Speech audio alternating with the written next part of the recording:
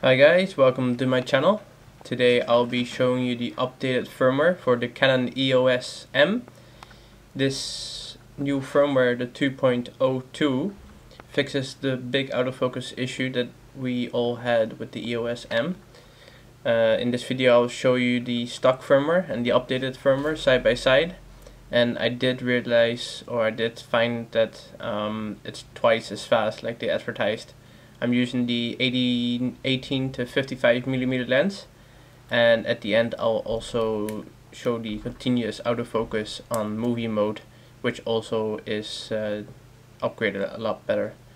In the footnotes of the firmware update, they say they improved the speed of the autofocus for one-shot autofocus mode. This update, I liked it. This is the reason for me to keep this camera.